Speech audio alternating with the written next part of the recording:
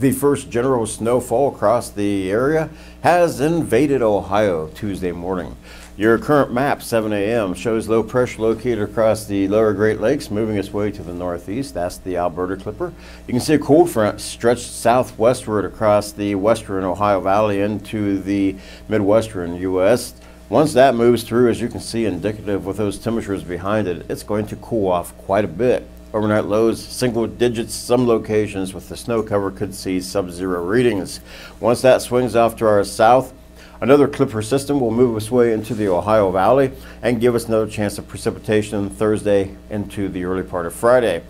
Could be rain, could be snow, just depends on what our temperature is, of course. Take a look at your future view map, 36 hours from 7 p.m. Tuesday to 7 a.m. Thursday. You can see that area moving to the southeast across the Ohio Valley. Right now, it's forecast to be a snow event, so we'll have to wait and see what happens. A better handle on that come Wednesday. And then once that moves through, of course, you've got high pressure building in. The winds are going to switch to the southwest, giving us a warmer temperature pattern this weekend, but also a pretty good chance of precipitation, which will be in the form of rainfall.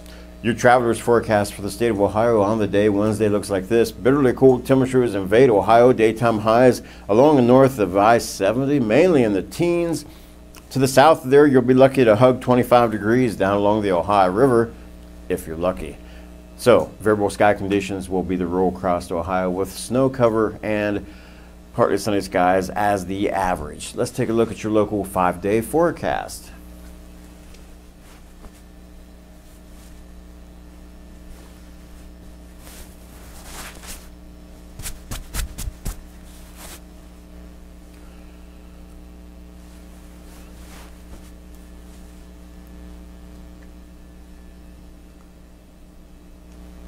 So once we get rid of the cooled air on Wednesday, milder conditions are around the corner. Precipitation expected for the weekend. Once that clears out, the beginning of next week, as you saw in our temperature pattern, we start to cool off again. So prepare for the roller coaster ride, and if you're out there traveling in inclement weather, I have 2 words for you: headlights.